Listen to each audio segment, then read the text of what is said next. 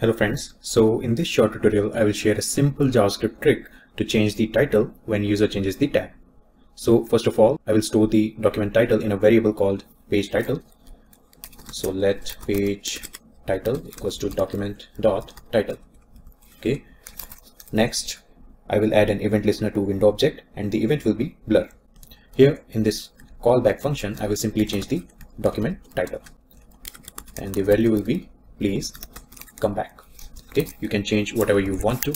So I will copy this code and paste it here. Here, instead of blur, I will change it to focus. Okay, so we are not done yet. We also need to change the page title to its original value. And we know that we have already stored the original title in a variable called page title. Okay, let's see if it works or not. So as soon as I change the tab, you can see the title has changed. Okay, if I switch back to this tab, the original title is restored. So this is the trick.